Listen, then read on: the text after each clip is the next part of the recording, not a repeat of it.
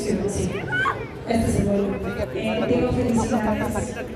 Increíble tu actuación en Babylon. Quiero primero entender cómo fue que te enteraste, que nos platiques un poco cómo fue el proceso, el momento en el que te enteraste que ibas a ser parte de una producción y cuándo te cayó el 20 el tamaño de la producción y lo que iba a implicar.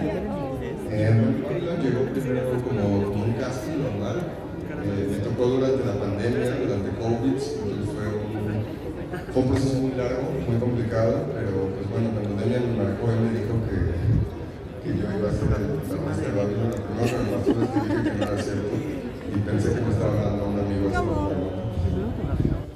pues nada, yo creo que el momento en donde todo lo entendí y me di cuenta que esto iba a ser real fue cuando conocí a Margot Robbie. Wow, no he visto la película, pero cuando la vean, de verdad, Margot es impresionante. Y hice una lectura con ella y eso fue como lo que hizo a Olivia tomar la decisión y de ese día ahora creo que todo ha sido pues, más experiencias, la verdad. Ese fue como el momento de pellizquenme, que esto sí es real, que no me lo estoy soñando. Bueno, ese y después casi todos los días. Pues en general en la vida, como tener que despertar. Creo que le quedó más que claro que lo amo, ¿no? Y 3 semanas después está en Malibu actuando con Brad Pitt y Margot Robbie, era como una cosa diaria, ¿no? Darse cuenta que tenías que pellizcar para darte cuenta que era la vida, ¿no? Que esto estaba pasando. Ahora, con quien más compartes escenas tú en la película es justo con Margot Robbie y con Brad Pitt. ¿Cómo fue compartir con estos dos grandes actores que nos ha tocado ver, que crecimos, sobre todo no con Brad Pitt?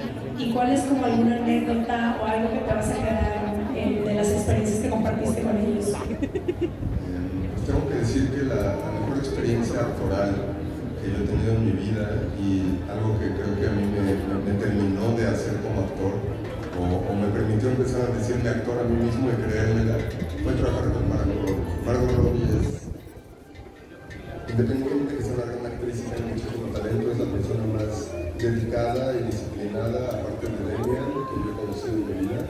Y con Brad, más bien fue la situación de ver la experiencia, lo que te da la experiencia. Brad siempre está en control, Brad está calmado, Brad como que tiene una manera de aproximarse a su trabajo en donde pues tiene una paz. Y a los dos les quiero aprender a Margot la disciplina y el no tener miedo. Margot ya habrá la película, pero lo que hace ella en escena es verdaderamente valiente. Y con Brad aprender la idea de que nada le quitan la calma. Oye, felicidades por tu nominación al Golden Globe. En 2 días, nominada al Golden Globe, en 2 días van a entregar esto. Se van a anunciar, estamos en temporada de premios. La primera película en Hollywood y ya tienes una nominación al Golden Globe. Se escucha fácil, me imagino que este papel requirió muchas cosas de ti como actor. Felicidades, porque además por ahí leía que te estuviste preparando con Damien y con... pues ya, les damos la bienvenida, para que no espero más. Olivia, Hamilton, Damien, Chazelle, welcome to Mexico City. Very excited. How are you? I'm great, thank you. Congratulations to the 3 of you. This is an amazing movie in every way. I know every movie is hard to make, but while I was watching Babylon, I was thinking all of the elements that have to come together for such a masterpiece to work. How was the entire production? How was the entire putting all the pieces together for this puzzle? It was very intense. There were some scenes where the other producers and I would be standing behind the camera holding hands, and then when we get the shot, we cry. It was that level of pressure and intensity. Le preguntaba a Olivia que cómo fue poner todas estas piezas de rompecabezas para que pudiera armarse una película de esta magnitud, y me dice que se agarraba con todos los productores y que cuando por fin salía algo lloraban de la emoción. We also know that you wanted someone that you wanted someone to interpret Manny Torres that wasn't known to the audience, that you saw thousands and thousands of pictures until you came up with Diego Calva's eyes, and apparently you were mesmerized. How was the whole process? Because I also know that you guys helped him preparing for the role in your house during COVID, right? Could you walk us through all of that? No, yeah, it's good. I think, well, I mean, look at his eyes, you know, it's hard to, it's hard to not fall in love with him. I think the thing about Diego is that, you know, Olivia and I, we wanted at the outset someone who, like you said, was not the most familiar face. Someone who could be sort of the audience's eyes and ears into the world, the access point. So when we found Diego, I mean, it was so exciting. It was also a matter of, okay, we got to make sure that that he has what it takes to be basically a lead role in this big movie. It felt like a risk for all of us, like this big adventure, but we all decided, okay, let's hold hands, let's jump off into the deep end, and then we wound up rehearsing the entire movie. At our house, you know, in the backyard. I heard about an iPhone shot that you guys were interpreting every role. Olivia played all the other roles. Yeah, I'm the truck driver, all the other characters. It's a 2-hour movie. She played Brad Pitt, she played Margot Robbie, you know. At one point, we were just using what we had in our house. Diego had to carry a drunk Brad Pitt, and he picks up a chair as Brad throws it over his shoulder. It's very playful. It felt like we were kids making a movie in our backyard. We actually have the 2-hour version. Maybe we'll release it at some point. Also, congratulations, Critics' Choice, Golden Globes, award season is coming, and congrats to Diego too. Bueno, en breve nos está contando Damien que quería encontrar a alguien que no fuera conocido en Hollywood y se enamoró de los ojos de Diego. Lo llevaron a su casa, lo estuvieron entrenando en su casa y hicieron prácticamente toda la película en un iPhone. Cada uno de ellos hacía casi todos los roles. Al parecer Olivia hizo como 5 personajes distintos y toda la película existe en iPhone. If each of you were to take something from the whole experience and journey that Babylon has been, what would you take, or what has been like that thing that's coming close to your heart?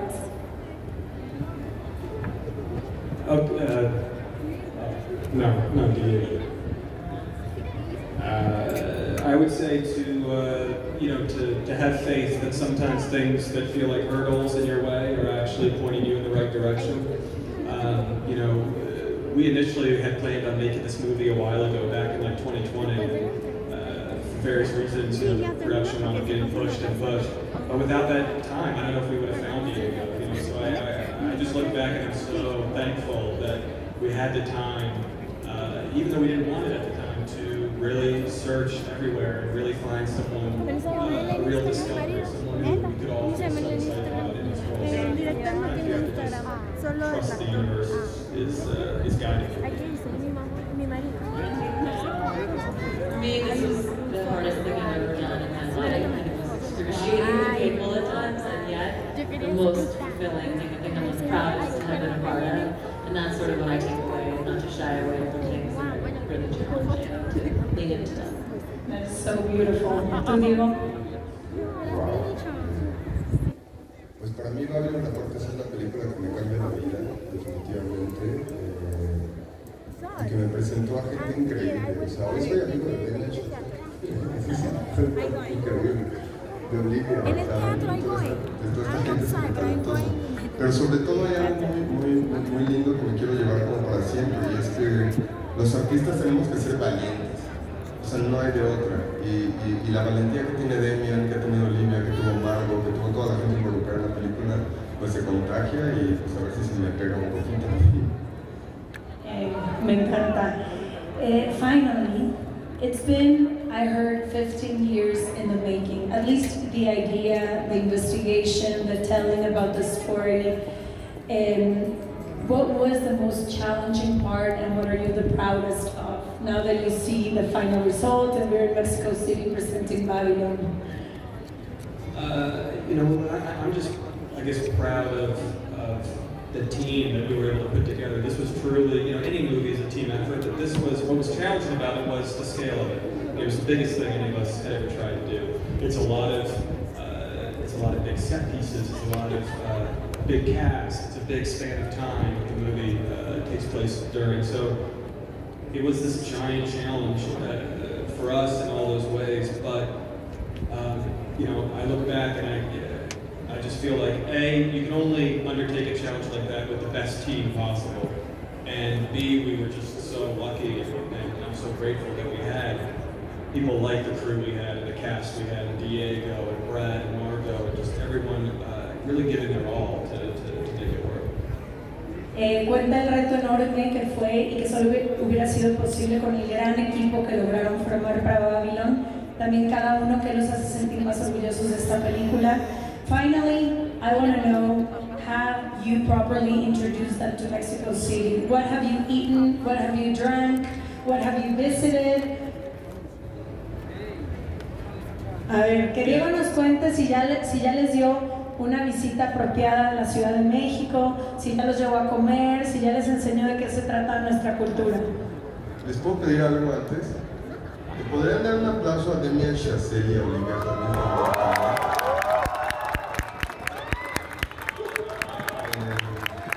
Estas dos personas me cambiaron la vida, las voy a amar por siempre.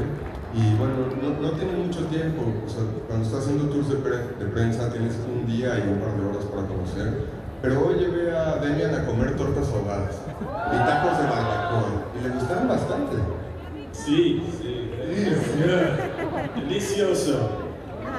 ¿You like the barbacoa tacos or no? The barbacoa tacos, mija. Tacos, That's what we're asking me, no? Yeah, you like it? Yeah, see. They were good, right? Ah, so good. Oh, okay, good. And I'll add, Diego's been introducing us to Mexico from the minute he first came to LA. He brings presents every time he comes. Our bookshelf is full of Mexican things that Diego brings us. So the introduction has been long golden. And I think that's also beautiful about the film. There's a lot of Spanish, there's a lot of talks about immigration, about people that are just trying to make a better life. So thank you for that also. Let's enjoy Babylon. We invite everyone, January 19, available in all of Mexico. Congratulations to the three of you. This is truly a masterpiece. Enjoy your night. A big round of applause, un aplauso muy grande para Damien, Chazelle, Olivia Hamilton y los